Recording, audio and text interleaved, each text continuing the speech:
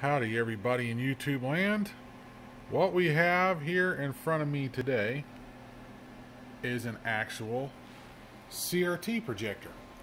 So this one, I had a CRT projector years and years ago, but the red CRT had gassed out. It was an old Zenith CRT set and I couldn't get parts for it anymore, and that's becoming a fact with a lot of these. But anyway, so that doesn't exist anymore and hasn't for many years. So I found this one locally.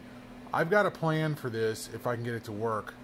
I have a plan for this in the future, and the future is really going to depend on a lot of things, but you'll see later on down the road when we get to that point in the future. But people that personally know me kind of know what's going on, but I haven't said much because I don't know if it's going to go through or not. But anyways, so this is for the future one day, but for now I have it in front of me because supposedly it doesn't work. It was local, semi-local. I drove down 2 hours, which ended up being a 4-hour ordeal because there was a garbage truck on fire on the freeway. So yeah, that was fun. But anyways, I went and picked this thing up, but one thing I've noticed right away is down here, all of this plastic. It looks like it may have been dropped or something at some point, but from what I can tell, this is, let's see that? This is made out of that same garbage plastic as all of the rest of the stuff from this era was made. So yeah, just like those SGI machines, let's see, the Apple Power, the Performance series and stuff like that with the garbage plastics that fall apart, the Power Mac 8100s and all that, the same plastic, same exact garbage. So no, it probably wasn't dropped, but it literally got knocked just enough to where this stuff is just falling apart. So it's literally broken, and I got some plastic crap here that's starting to, anyways. So I have not turned it on yet. I don't know if it works. They claim it not working, but let's see what we have as far as this. This is a VPH-1030Q1, which I believe is a standard definition model. 1995, based on that 5. Nope, 1996. Wait a minute. Is that 96? No, 1986. Oh, dang. 1986. I didn't think it was that old, but that's neat. So this thing was made in 1986, according to this date code. So that could have been who knows. Anyways, so 1986 is not really the era for brittle plastic. So this stuff must have been done by, it was damaged, like it was dropped. I mean, it's cracked in weird spots here. Okay, so let's see, what do we have on the front? Man, oh yeah, this thing's been through hell. Let's see, the price was right. It was fairly cheap. So we have RGB input. We have normal, super, RGB input number 1. Being from 86, this doesn't surprise me because that's probably like a CGA connector or something. Let's see, you got composite video in, audio in, and out. So this thing is definitely NTSC. Let's see, you can see the background of my house. And there's the lenses. So let's see, how does this thing open? Or does it open? That's a big, I don't know. I think it does because there's this metal thing in here. But it is totally, yeah, it's definitely, yeah, I'm curious. Let's go around back. Which means I have to get up. I'm running out of room in here. I have this thing sitting on a table. So, high scan power. So this thing can do more than just NTSC, but I do not know. Let's see what's, oh, we got a flap here. Projector on, off, input select. What I don't see though is, hold on, that's loose. What's in here? I don't know. That is a good question. Well, that was smart. Alright, well, before I get too carried away, I think we should figure out how to take this thing apart first. I need to get this lid off, so I'll be back in a minute. Alright, so I finally got this cover plate off. That allowed me to access these 3 screws here, so now in theory, oh god, that's, whew, yeah. I don't like the cracking sounds. I don't know. Oh boy. Well,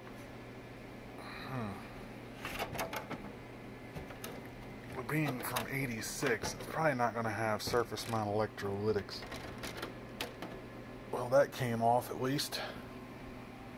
Oh, this plastic is just starting to crack, just holding it. So yeah, it's brittle.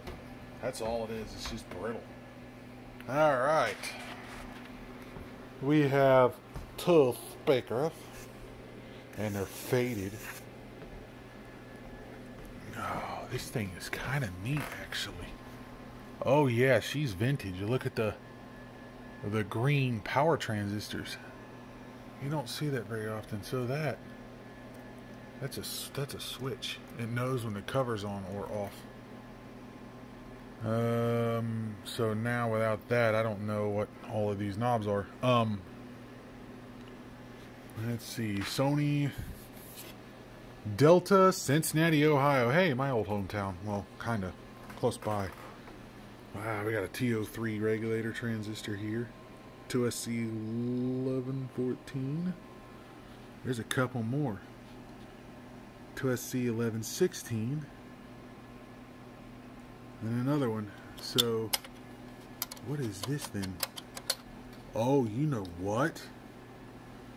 Oh, wow. Look at that. A piece of plastic just hanging out. Yeah, this thing is just brittle, I guarantee it. I could probably glue a lot of that back in place. Maybe. But then the question becomes, is it worth it? Probably not. So there's that. These are just, it's so brittle, it's all busted off. Yeah, been dropped. And the finding another housing for this would be impossible. There's no way. And we know what the tube types are. Not like we're going to be able to buy them anyway. Oh, this whole thing actually... Oh, you know what? There's hinges here. I've never worked on one of these. This is the first one I've ever seen. Outside of the one that I used to own. There's a little amplifier module here, I think. Let's take a gander at the capacitors. This thing is going to be a recapping nightmare. I gotta hope that they're not bad. Ah, there we go. There's all these adjustments. So, for those that don't know, anybody that's watching this channel that's not familiar with CRT equipment, especially CRT projection, oh, there's even more over here. So this is a CRT projector, and it's just like any other CRT set, projection set, like the big wooden box projection TVs. And what this actually is, that's the convergence waveform generator. So the CRTs, there's 3 different CRTs there, but the picture has to line up, all 3 of them have to line up on top of one another so you don't have any convergence registration errors. So you converge the red and the blue onto the green.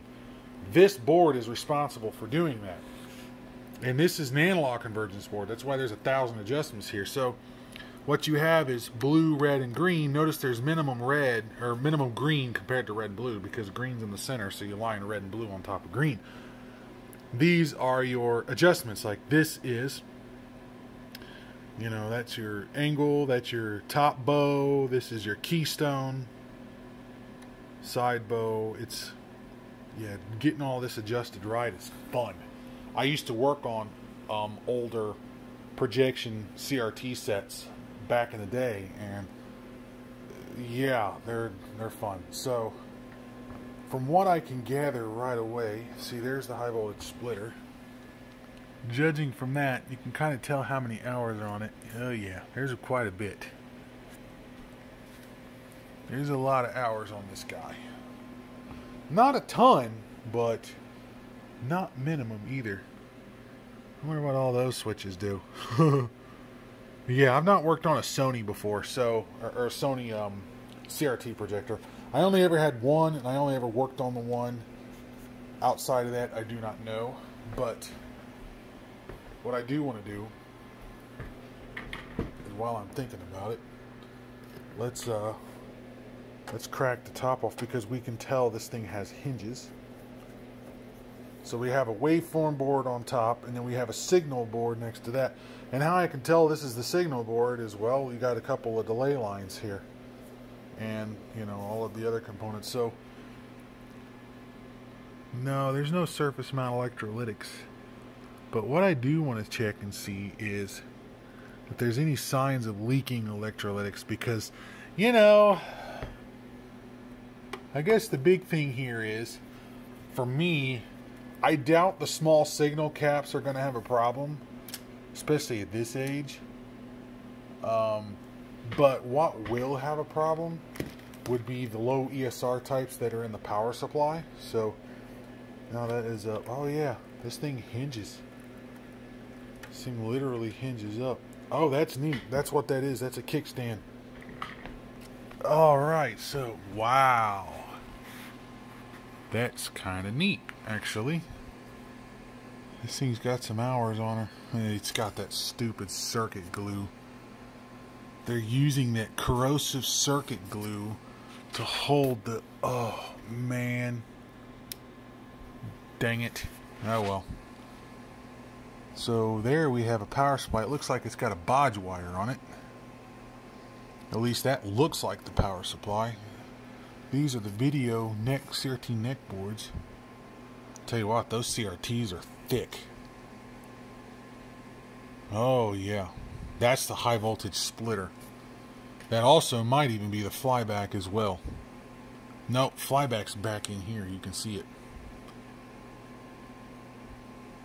The flyback transformer, that is.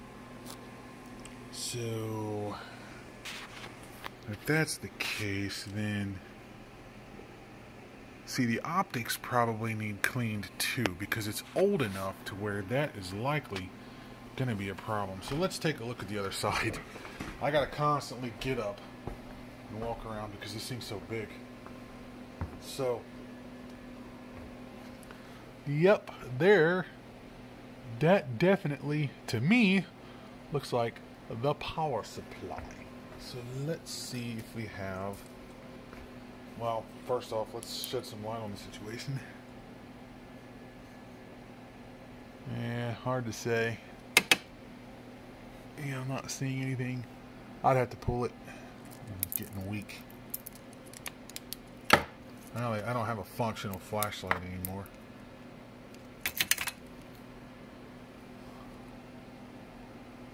Not seeing anything. Yeah, that's the flyback, it's the flexion board. So, alright, well, I think what we should do, that must be the chassis number, VPH-1030Q1, March 1986. This thing is as old as I am. I mean, it really is.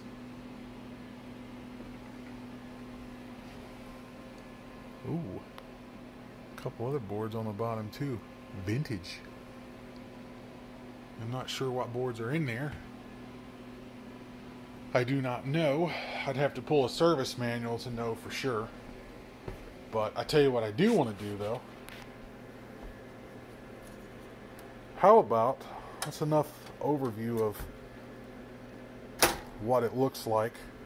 How about we try to turn it on, I think. This is the power cord that came with it. Alright, so power on. Okay, hold on. Alright. It didn't turn on right away. If I remember, there's a power switch back here.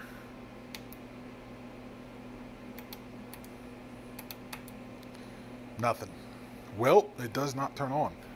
Huh.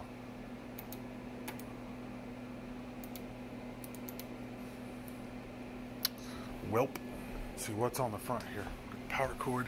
Is there a fuse? And then, oh, hold on. There's another switch there. Still don't turn on. Oh, you know what? Duh. Oh, there we go. Now we've got fans. And I heard static. So do we have an image? Oh, yes we do. It's in some kind of test pattern mode. The focus is really bad. Green's super bright. Blue is really dim. And red's extremely dim. I mean, it's not bright at all. Green is super bright. But blue is just kind of, and red is putrid. So, yeah, that's a shame. Now, the optics are kind of blurry, and who knows why they're dim. The CRTs could be run into the ground. But the funny thing is I don't see any burn-in. So, let's figure out if the problem with the focus is on the actual HV splitter. And how we do this is we have the top focus, bottom is screen. So without getting zapped, let's start with green and see if we have any control and focus with green.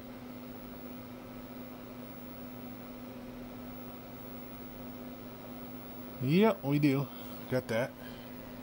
Let's try the next one. Red. Yep, red's focused as good as it's going to get. So this thing has optical issues. And blue. Blue is focused as good as it's going to get. So the problem we have as far as the focus issues is optical. Now, another thing that happens with these, I don't know about this particular one, but I know with wooden box style floor model CRT rear projection sets is the coolant that sits in the face of the CRTs actually starts to degrade and get foggy and all of that fun stuff. So yeah, the green is extremely bright. Blue is hardly there, and green or red's the weakest out of all of them. So yeah, I guess really, oh yeah, you can kind of see it down in there. I guess really it's going to be an optical issue with this. You can actually adjust the zoom level. So, interesting. Alright, well, at this point what I need to do now is get the front lens assembly off. And that, I don't know how that is done yet. And the only way I know I'm going to find that out is through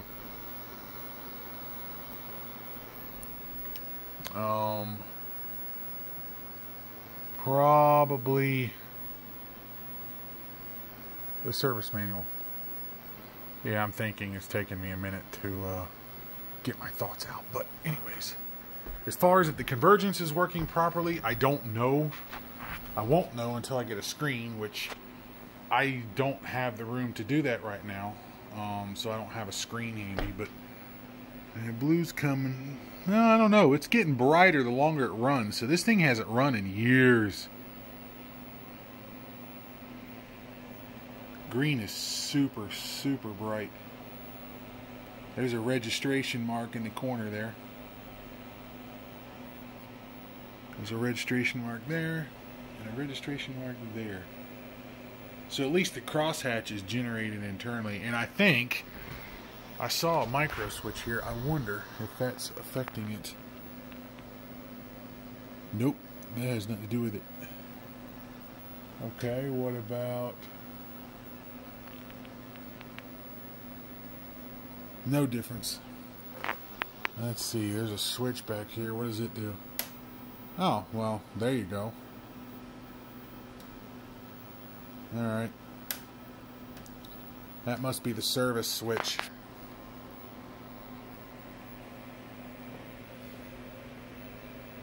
Well, the good news is at least the flyback, power supply, all of the important bits to this thing actually work. Whether the CRT is any good or not, who knows? You can kind of see the pattern back there, but only the green, because the red and blue are basically gone at this point. But yeah. Alright, well, I think we need to take the lens assembly off. Taking the lens assembly out was relatively straightforward. It just, there's marks just like this around. So there's one there, there's another one here, and then there's another one like there. Two at the top, and then the same on the other side, and it makes these come loose. And then of course we have to remove those plugs. And I was able to remove the whole lens assembly and set it off to the side. So now this thing is open frame. And this is what I was saying about coolant fluid. You can see the level inside the tubes.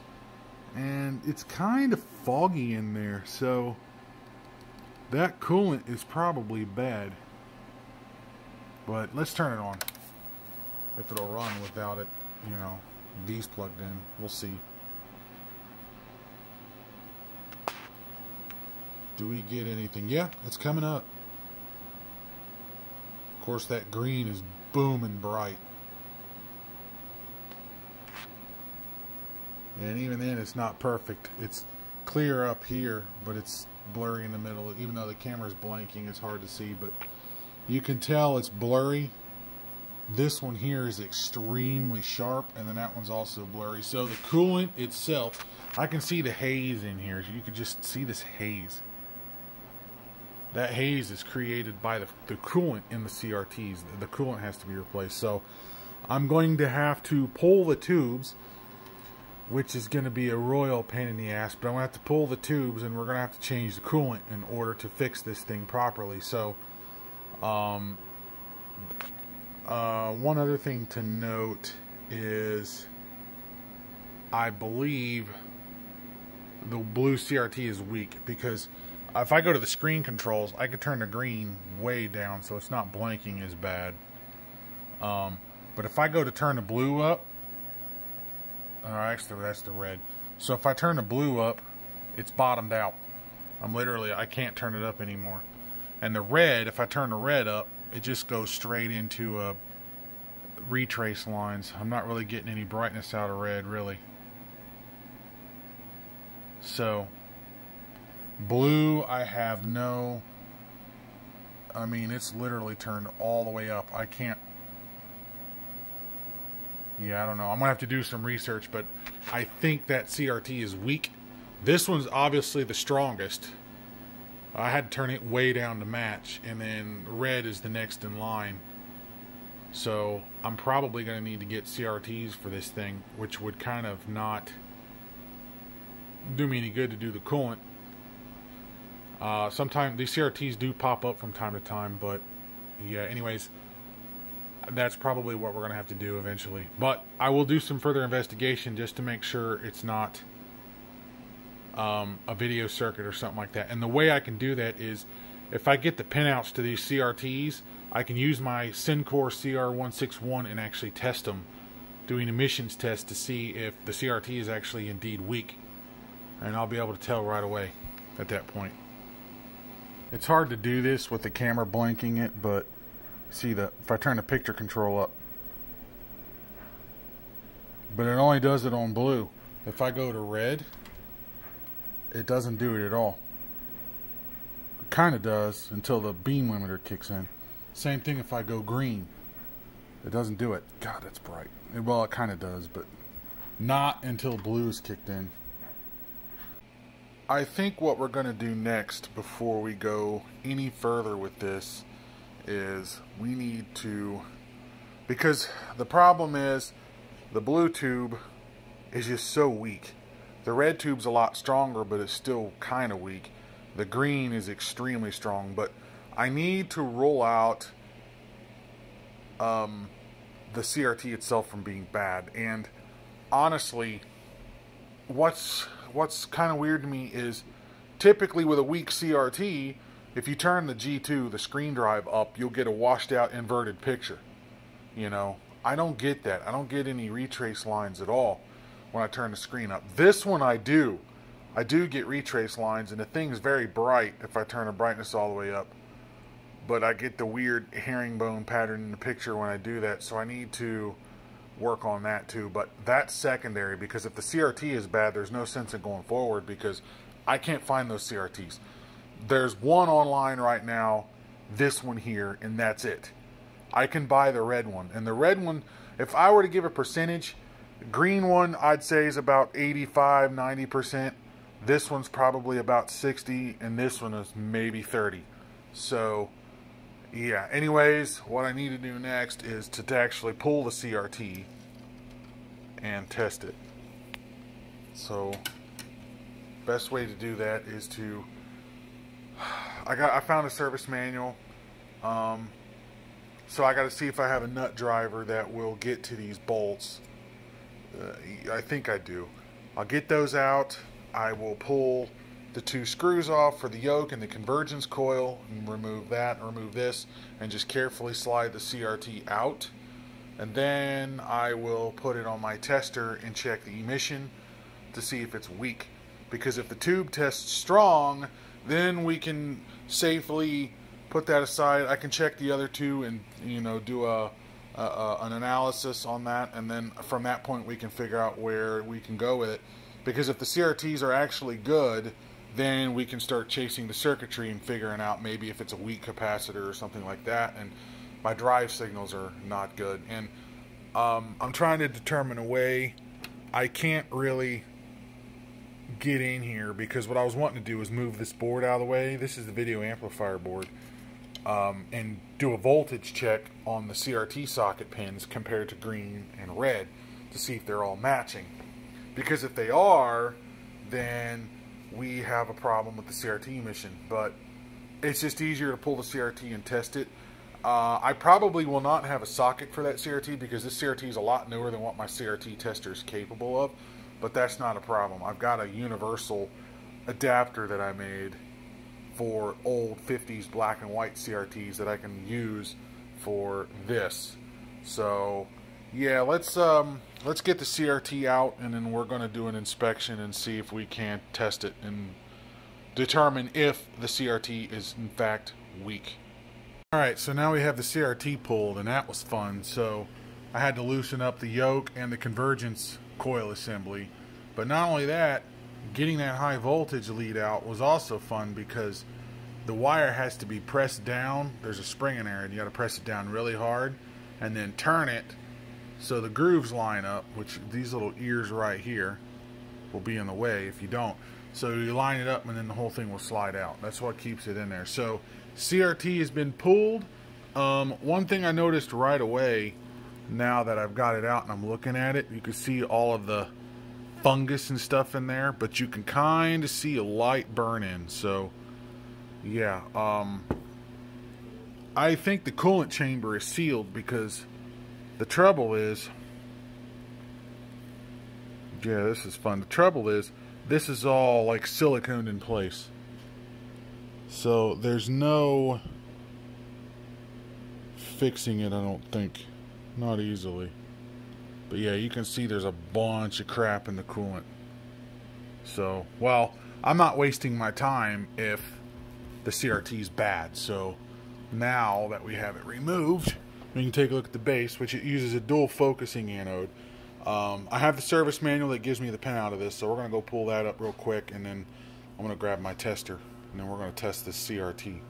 So as far as the CRT tester is concerned, I have the CR161, which I had to modify and do some work to it. But anyways, so what I made is I made this little old school CRT adapter to clip leads, which you'll see why I made that in an upcoming video eventually. But for now, we need to get that onto this CRT. And what I did was I printed out both manuals here. So that adapter fits this particular CRT, which gives me, you know, what they all are. So I got my 2 heaters, I got my grid 1, I got my screen, and I have my cathode.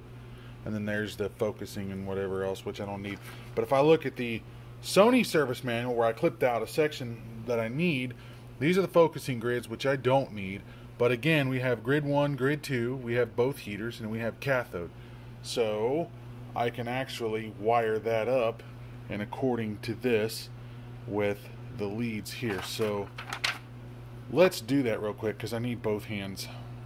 Alright, I have my little socket adapter plugged in, and I have all the pins hooked up. I've got my G2, my G1, both heaters, and cathode. Alright, so let's put this on filament set. Let's turn the power on. Make sure it's adjusted properly. I don't know if this is a 6.3 or a 12.6 volt filament. I guess we're going to find out. Do we have any glowage?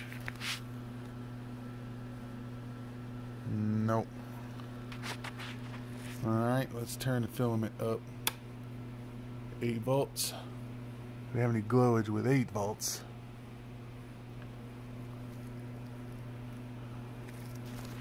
I guess I could probably pull the spec on this tube, but I don't know. I'm looking at the socket. Now, it's entirely possible that I'm looking at this thing backwards. And the filaments are on the other side. I don't know.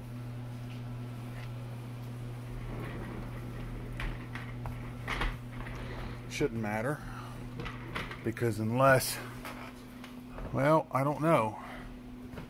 And I don't think that's the filament. So let me put this back down to 6 volts, turn the power off. Alright, so let's try this again. But this time, I'll do the reverse. So give me 1 second. Alright, let's start it from that direction and see if that does anything. Now we're drawing current. See, do we have any glowing? I don't know if this is a 6.3 or a 12.6 volt filament, but it looks like I have glowing now. So the cathode is glowing. So let's see. Check for shorts. No shorts. Set gun balance. Oh, we got gun balance. Alright. Let's check emissions. Oh yeah, she's weak. And there's the problem.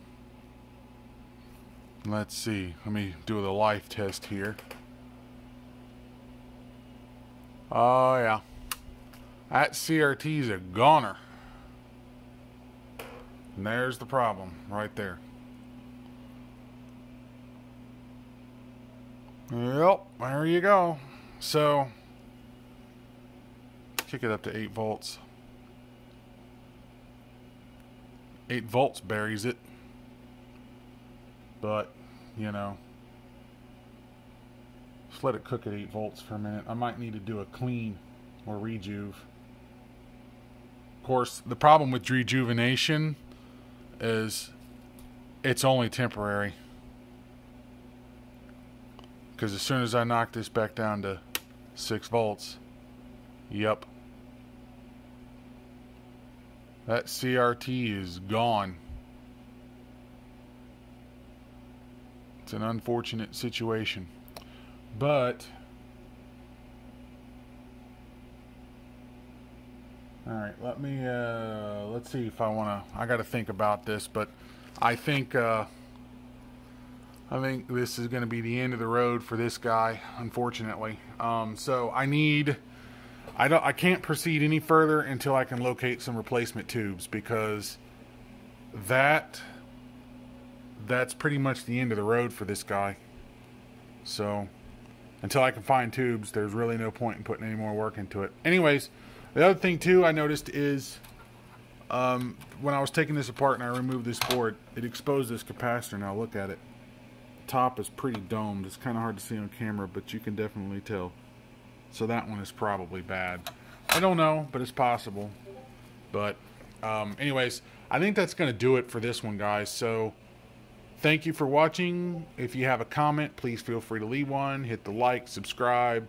If you want to see any more future videos. If not, you know what to do. You can hit thumbs down. Thanks for watching, and until next time, guys.